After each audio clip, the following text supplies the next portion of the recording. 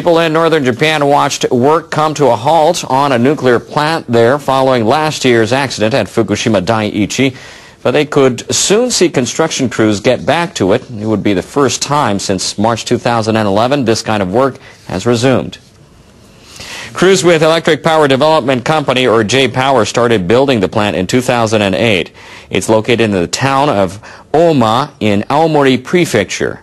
Engineers expected to start operating the facility in November 2014, but no work has gone on for the past year and a half. J-Power executives decided earlier this month to resume construction after government leaders approved Japan's new energy policy. The policy allows work to continue on plants already under construction, while at the same time encourages Japanese to end their reliance on nuclear power by the 2030s. Industry Minister Yukio Edano visited Aomori Prefecture 2 weeks ago. He told the governor that the Ohma plant could be completed. J-Power managers plan to inform residents and local municipalities of the decision next week. 2 other nuclear plants were under construction before last year's disaster. No decision has been made on resuming those projects.